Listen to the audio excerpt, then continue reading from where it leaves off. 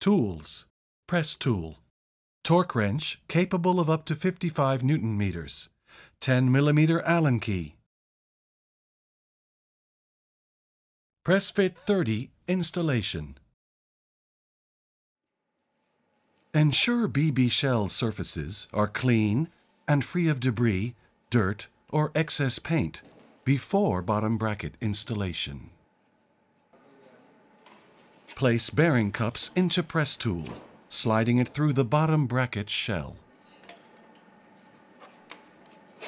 Be certain that the center sleeve halves are aligned properly to avoid damage.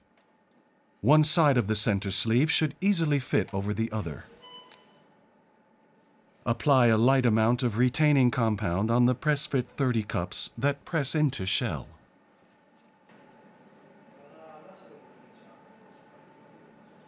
Using the press tool, press bearing cups into the bottom bracket shell. Tighten until the thrust faces of bearing cups are flush with the outer face of the shell.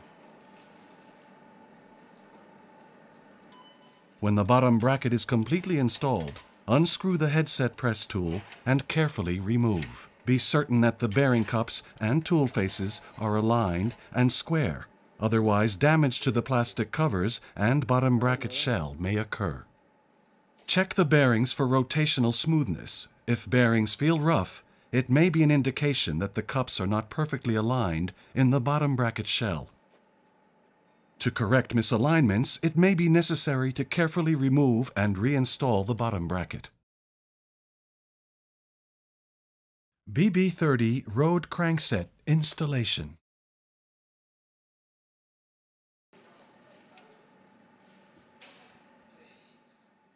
Apply a thin layer of grease on the drive arm spindle. Install the drive side bearing cover on the spindle with rubber side facing outward. Apply a thin layer of grease on machined grooves of bearing cover. Completely insert the right crank arm and spindle through the bottom bracket bearings.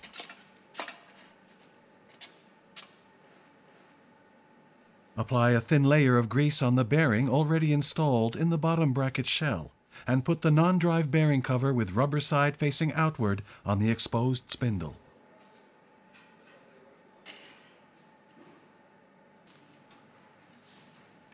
Install the wave spring washer over spindle. Align the left crank arm to the spindle splines and thread the self-extracting bolt into the spindle. Tighten the crank bolt using a torque wrench and a 10 mm Allen key to a torque of 38 to 41 Newton meters. Be careful not to over-tighten the crank bolt. The wave spring washer does not need to be completely compressed for the crankset to function properly. Press fit 30 removal. Tools.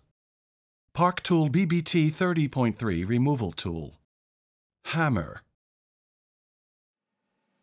Insert and pull BBT 30.3 removal tool through PF30 cups until tool snaps behind PF30 cup inner side.